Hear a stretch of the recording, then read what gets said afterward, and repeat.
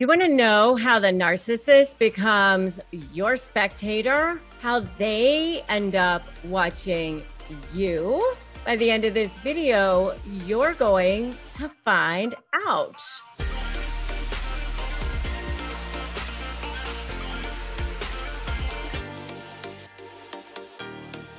Hey there, I'm Rebecca Zung. I am a narcissist negotiation expert. My background is as an attorney, and on this channel and in my videos here, I teach you real tricks, actual real world news you can use on how to finally become the more powerful one with the most toxic personality on the planet.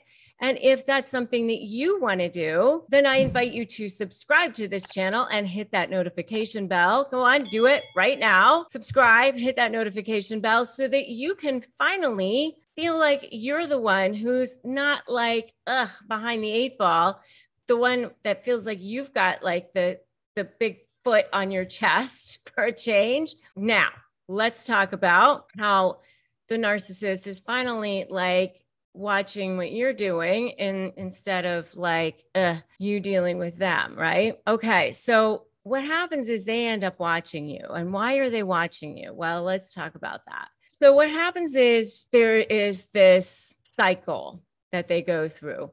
First of all, they are checking you out to see if you are going to be a good source of supply. So they love bomb you. So they go through these various phases of a relationship. It's love bombing, and then they devalue, and then they discard, and then they kind of hoover sometimes. But it's not always linear, right? So they love bomb, and then it's devalue, and then going back to love bomb sometimes, and then to discard. And it's kind of this whole back and forth constantly, and it's not always linear. But they're constantly testing you and conditioning you to see if you are going to be sticking around. They want to see if you are going to be a good form of supply. So they find this target. They want to be the center of attention. They need to be the center of attention. They need this constant adulation. They need you to be paying attention to them at all times. They want to make sure that you are going to be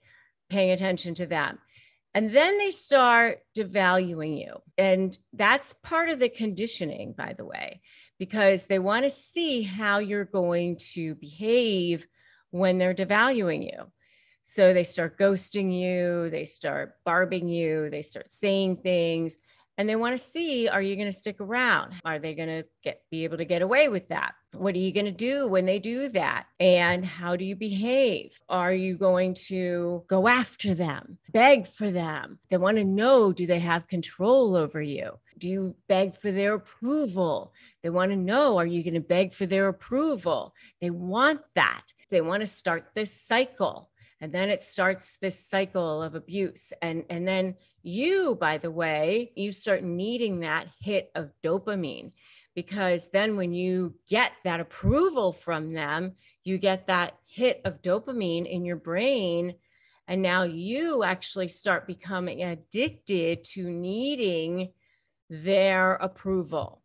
And that's how that trauma brain starts. That's how you start becoming addicted to needing them. And that's why it becomes so difficult to separate yourself from them. It's actually almost like a cult in some ways. And then they start watching you at all times. Not necessarily, and it's so confusing because you confuse that with love. It's not necessarily love. It's you are their possession. To them, it's you belong to them. It's an extension of them. You are their source of supply.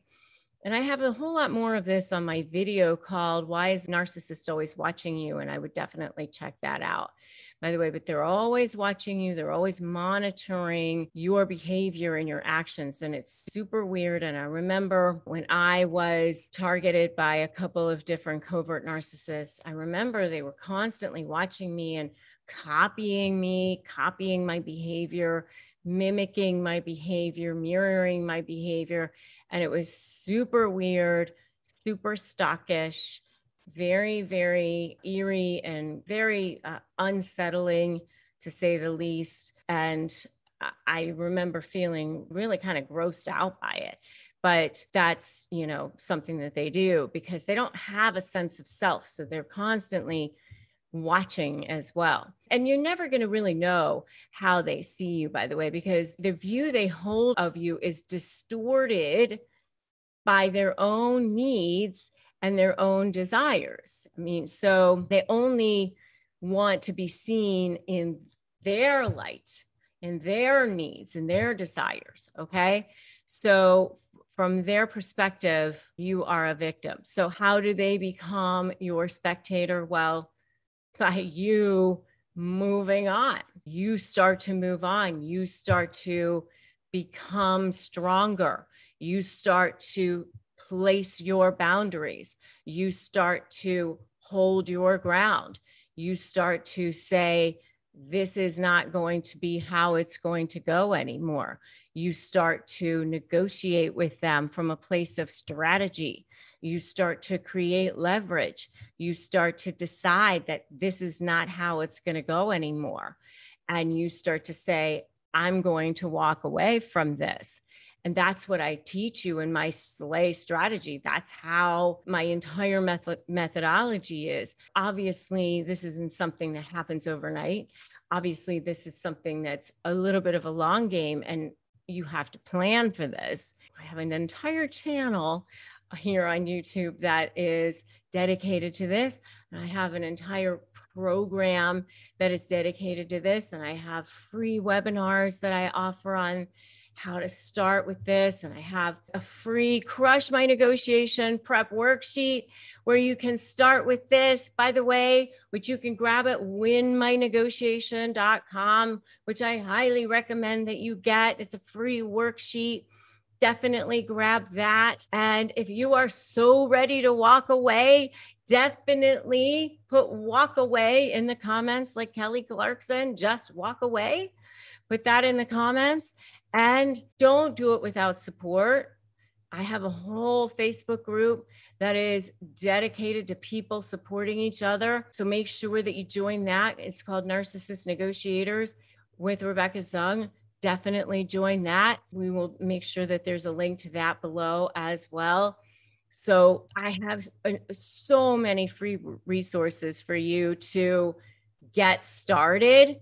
I have all kinds of stuff here. So for sure, when they become your spectator is when you start to walk away, when you start to create your own life, when you start to decide that this ain't how it's going to be anymore. It starts with you saying, I'm not going to retreat anymore. I'm no longer going to be conditioned to be this way. What happens is at the beginning, you're going to be like, I don't want to do that because I'm afraid of the backlash. I'm afraid of how it's going to go. I get that because that's how they've conditioned you to believe. Totally understandable. So you take baby steps. The first step is just to say, I'm not going to continue to retreat. But then you can say, okay, I'm not going to continue to retreat, but I can start to at least start to take baby steps forward this way and start to at least ask for what I want, start to get what I want, start to create strategy, start to create leverage, start to anticipate what they're going to do, start to focus on you, your case, your position. Guess what that spells? That spells slay. Yes, it does. And that's what you're going to do. You're going to slay your negotiation. That's what I teach you how to do. So it's time to slay. And that's what we're going to do. And you can do this. Never give in, never give up. And I will definitely see you in the next video. All right, we got this.